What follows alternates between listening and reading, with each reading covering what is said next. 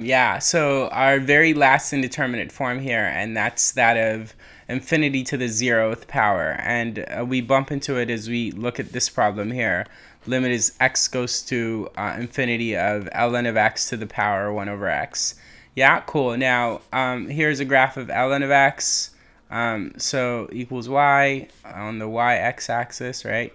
Okay, cool. And so if you look clearly as x goes to infinity, then ln of x, although a very slow growing function, is going to eventually get to infinity. So this here, the base is going to go to infinity. And clearly as x goes to infinity, 1 over x is going to go to 0. So as claimed, we have the infinity to the 0th power, right?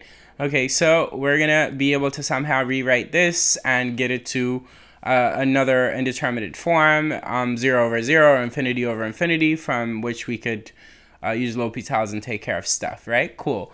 All right, so to do that, you've already seen this. I've already used it many a time in the previous examples, but e to the ln of x is equal to x. So using that, we could rewrite this fella as follows and rewrite our entire problem as follows, which is limit is x goes to infinity of, and then it's going to be e to the ln of, and then it's going to be ln of x to the 1 over x power, right?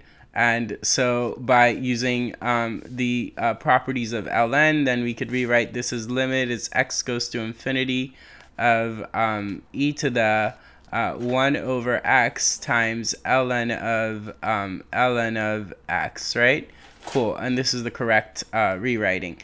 And then now, by using the limit rule that I used in example 3 and example 5 and 6, I could do the following, which is e to the, I assume that you've watched at least one of those, e to the limit is x goes to infinity of, and then it's going to be 1 over x times ln of x. Okay, cool. Now as x goes to infinity, we see that 1 over x is going to go to 0, as we've already said. So we have e to the 0 times, and we know ln of x goes to infinity. So ln of x is going to also go to infinity. That's 0 times infinity. And as I've already said in previous videos, including the last one, we really like 0 times infinity or 0 times negative infinity, because we could very easily rewrite it so that it's the infinity over infinity situation, right? Okay, cool. So the way we're going to do that is we're going to simply write, and this was dumb that I thought of this as 1 over x when I could have just seen it as a denominator. But yeah, we're just going to say this is the same thing as limit is x goes to infinity of ln of x over x, and then now it's infinity over infinity, where we apply L'Hopital's, and by applying L'Hopital's rule, I guess I could rewrite in red and get rid of a lot of stuff that I've written over here, except for just what we need, right? Okay, and so let me just slide this fella to the left. Yeah, I knew that it was going to chop off a portion of my graph, but whatever, it's okay. We'll live right there, that missing chunk, huh? Okay, but whatever. All right, so then as I just said, we just got infinity over infinity, right? Like this is infinity and that's infinity as x goes to infinity. So then we use L'Hopital's, and we're going to write e to the limit is x goes to infinity of derivative of this. Derivative of that is 1 over ln of x times the derivative of ln of x, which is 1 over x. And then, right? Isn't that right? Yeah, 1 over ln of x times the derivative of ln of x, which is 1 over x.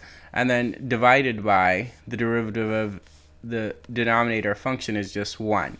So this is all we have as x goes to infinity.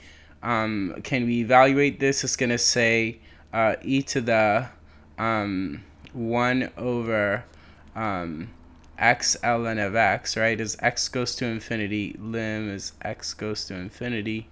And then this is going to say e to the, and then it's going to be 1 over infinity essentially, right?